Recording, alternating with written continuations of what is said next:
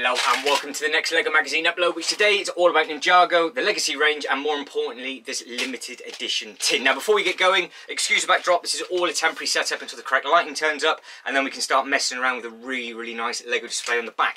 But back to the magazine. Now I didn't actually realise that these were not sold in the States to the best of my knowledge. If the price is $6.99 UK or it's $11.99 Australian dollars. So what I'm going to tempted to do is do this as a weekly or fortnightly upload on a Sunday, just so it's something a little bit different for everybody. Now what we'll do, as per normal, like we've done with a couple of the other magazines, we'll check the inside for the content. Obviously there's lots of little games for the little ones and the big ones I like to play, but I think what everyone wants to know is what is on the inside of this tin. Now if I'm trying to peel back the sellotape, I do believe it has a lot of really nice artwork all wrapped around. Now I have seen these limited edition tins before, but not with these two characters in. So first thing first, what we'll do is we'll get the thing open and we'll take a good look.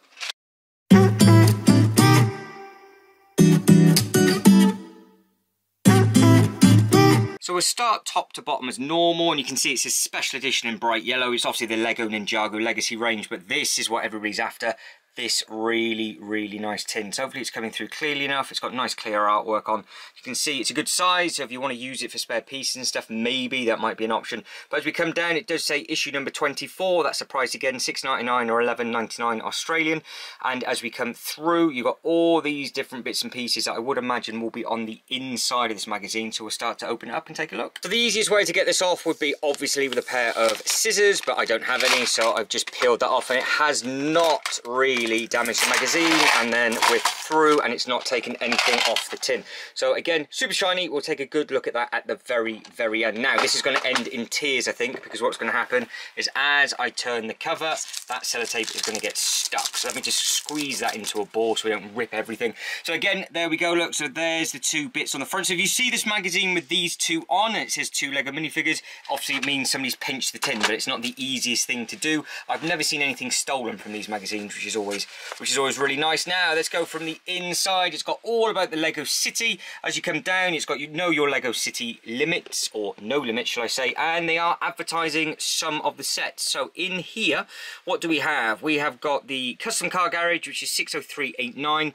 Coming through, we've got the new stunt set, which is 60361, and then we've got the emergency vehicle HQ, which went into a half decent sale at 60371. So there's some nice bits and pieces within that. Now coming up again to the top, as you can hear the rain coming heavily off the roof, so hopefully that's not affecting things too much. Now as we come down, you've got all the different training plans, so you've got some nice little bits and pieces on the inside. I do like the fact that it says training plan, but it actually is obviously each page relating to something slightly different. And you have got a collectible poster, so this is part number 4, so you could have collected the whole team. So you've got the Legacy number 21 just down here, then 22, 23, we're at this in this issue, and then that is the next post that's going to be coming in issue number 25. So I will keep my eyes peeled for the next issue of this, depending on what it comes with. Coming over, you obviously, as per normal, start with a really nice comic, so I'm just going to go over this briefly. I'm not going to make this super long, but you can see you've got all of the team just on the inside. I think all their artwork looks amazing from the Legacy range, so if you did buy any of the Lego sets with that range on, I think you were lucky with regards to that. And I do like the orange and the black, and yes, this is standard UK weather. It is now belting off the roof, so I will speak a little bit louder. Now coming up and down, you can see it carries on with some of the little bits and pieces just on that bit, and that is the end of the comic. Now as we're coming through, you've got some bits and pieces here where it says Ninja School. Would you like to learn the most important technique? Stay one step ahead of your opponent, grab colours and brighten in today's lesson. So you have a nice colouring it in thing to do, and you can pick and choose, I would imagine, what colours you want to do that. So there is a colouring section just at the top, which looks nice. Coming on, the comic continues. You've got 2 pages, lots and lots of different bits and pieces going on. So as we're coming around and through, you've got all this really nice artwork, and again you've got the really nice artwork at the bottom, and as we're coming up to the top, and again you can see the whole team just up on there. So I think that does look very smart. Now it keeps going, so it's really on the inside of this one is a much bigger comic than the actual DC magazine, and also the Jurassic Park that I just recently did. So this seems to be a little bit stronger and a little bit busier on the inside of this one. So that carries on all the way through, so we'll skip through on that and that. That is the next bit that you can see just on there. So that does look like it's the end of that. Again, that itself would be a nice picture. And then as we pan through, this is your limited edition poster. So you have got the choice of this one on the back, but that is what they're saying is the limited edition. So if you do collect your posters, get yourself down, try and pick yourself up this magazine, and then that is obviously the back of the bit that we've just seen. Now it's advertising the Lego City magazine, so you can see more Lego fun. As we come round and down on this side, you would have had a little build maybe with the police officer and a police car on that Lego City edition, or you've got a choice of an explorer and a treasurer. So you've got two different ones on there, so keep your eyes peeled for that.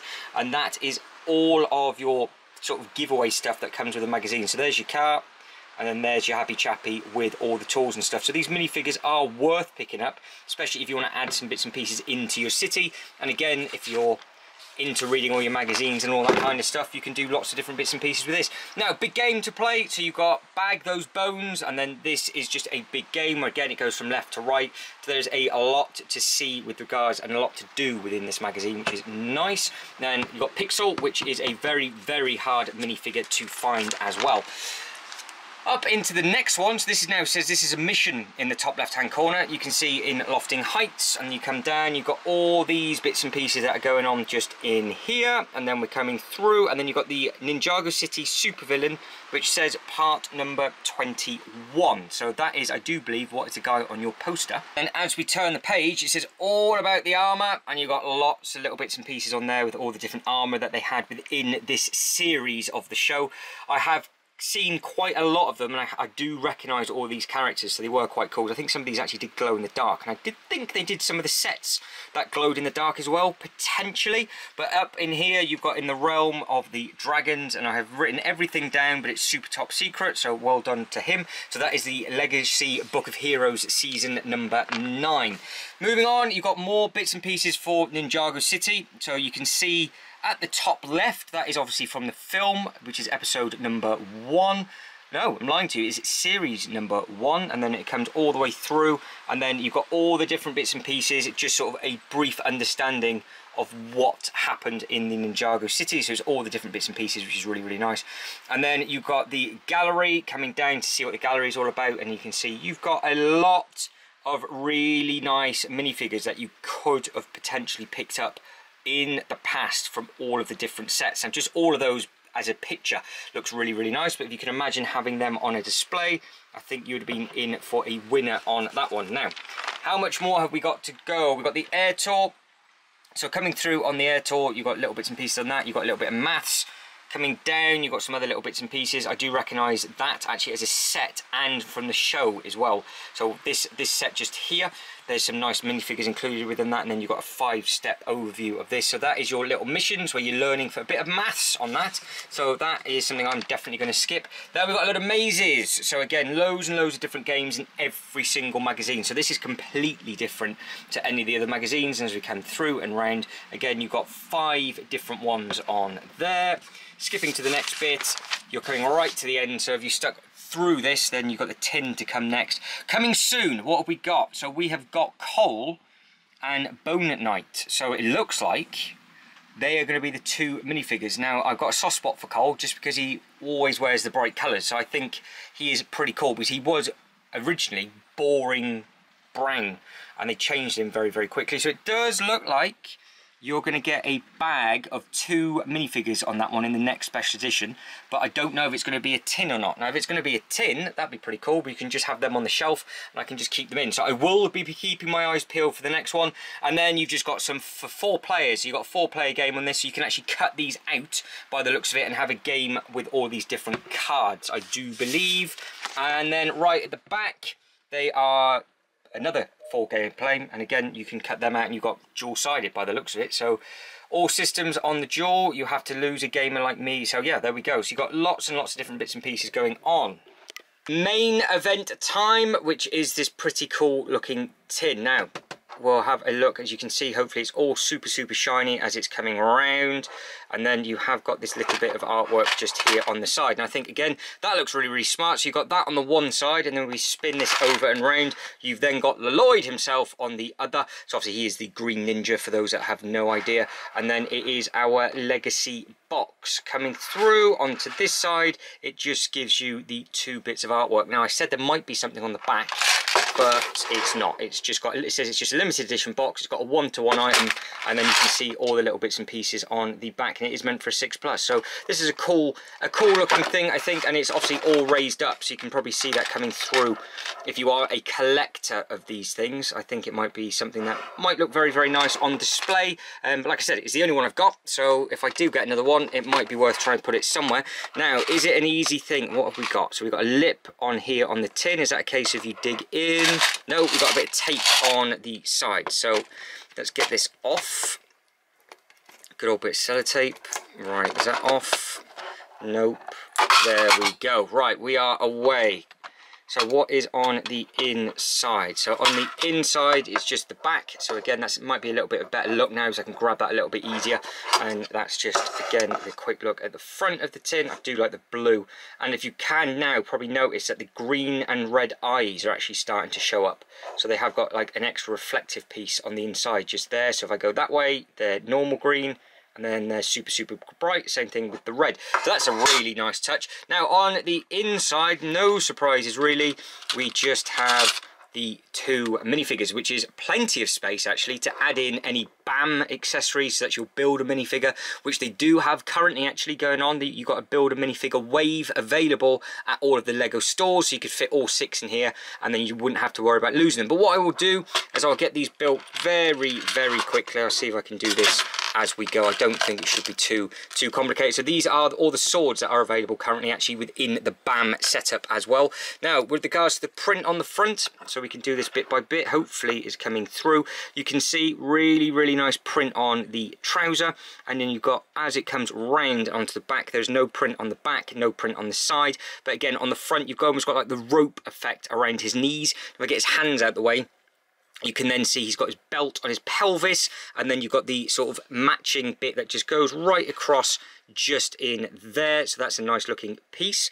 And then over onto the arms, this is quite interesting now, because on the arms it is a dual colour. So you've got the dark green and the lighter green. Now that is something that all of the builder minifigures are doing currently for the new Ninjago market. So they must have had very similar outfits at the time. Now, do these have dual molded faces? What do we think? So before I put that on, they've got a light in them in a bit of a better place now, so you might be able to see that a little bit better. So a lot of detail on the back.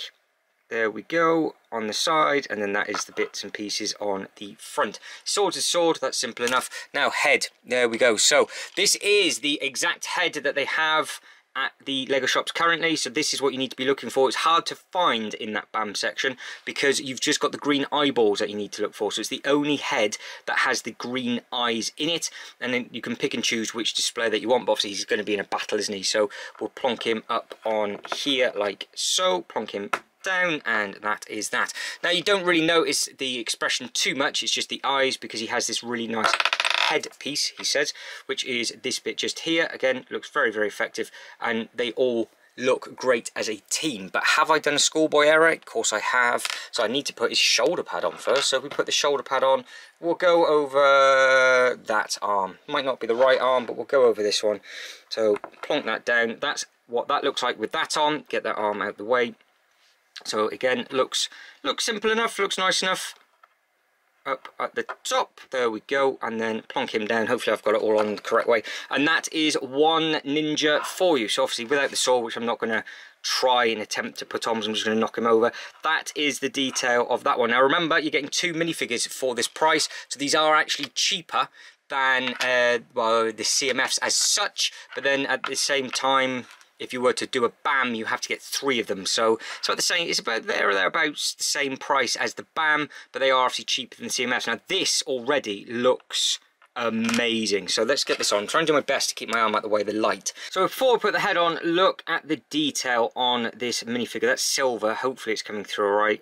on his arm. Looks absolutely lovely. And then you've got all of the different shine on the front. So you've got all the silver on the front of his boots. You've got it on the knee. You've got it on the thighs. You've got the red. And you've got this sort of it's almost like a green if it's not coming through. It's almost like it's a glow-in-the-dark colour. So I do want to test that, actually, and just see if it will glow in the dark. So we'll do that right at the end. And then on the back, what do we have? We have got even more prints. So super, super shiny all across the back. This will actually look quite nice in the Apocalypseburg set that I've got as well, actually. So it's kind of one of those minifigures where it's got all like the armour and everything on, and you can see the silver buckle bits up at the top going right up, hopefully there it is, right up the centre of his spine, and then you've got this bit right at the top where it's going to wrap around the back of his neck.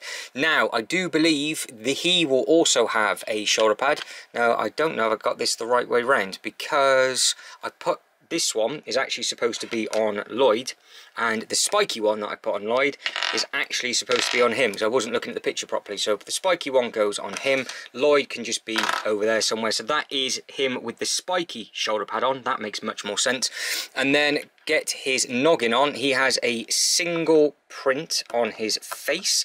So that, again, is what that looks like. But there is an addition to add. So again, hopefully that's coming through clearly enough. I think it is, just on the borderline of light because that dark cloud's coming over, but we'll carry on with it. So you can see that. Now, you've got the hole for his head, but what we can add is some little horns just on here, which is exactly the same as the Daredevil piece in black rather than red, and that is what that looks like. So I think that does look very, very smart. Now, again, I'm looking at the picture on the tin. I do believe he has some sort of weird and wonderful weapon. So what have we got here? We have got a bit that goes in one bit just there. So I'll do that off camera where you can have a look at him. Next bit goes in like so, and I do believe he just holds it like that. So that is one very large thing. So you can see that from, oh, he says, what have I done? There we go. So you can see that from there like so. And again, it is a big looking thing, so it's as tall as the minifigure itself. So how he throws that about, I don't know, but you would be able to get some nice photos, because obviously what he would do is he would just hold it like that, wouldn't he? And then you can do some bits and pieces with him. So what I'll do is I'll rebuild Lloyd, compare him to one or two of the other minifigures, and then we'll wrap it up. So here we go with them all built up. Now that is the Joker that has been added in to the display. So that is the other free, I say free, it was the minifigure that was included within the magazine. So obviously you pay for it because obviously you get it with the magazine. So they were the same price. So what you got with the Joker was you got one or two other little bits and pieces with him, and then you just got the magazine. But for the same price, this time around for the Ninjago range, you have this nice looking tin, and then you obviously have the two minifigures as well. So I do believe that more than likely this is the best bang for the buck at the moment with regards to just what you get for your money. So I would imagine if you can hunt this one down and you are a fan of Ninjago, this might be a good one to get. And again, if they have been doing these, because it is lucky dip of where these tins turn up, and you manage to get the last one, let us know in the comments below. But I think I'm starting to run out of time. It's only going to be a short and sweet one for this one, guys, so hopefully you've enjoyed it. Let us know if you are going to try and find this one at your local store, and if you have got it, and obviously if you haven't, what else is available for you to purchase, because there are some fantastic magazines with some good looking minifigures in currently. But guys, if you can like this video and subscribe to the channel, that'd be absolutely fantastic. Thank you very much for all your support, but as always, thank you very much for watching. You lot take care, and I hope to catch you in the next one. Ta-da.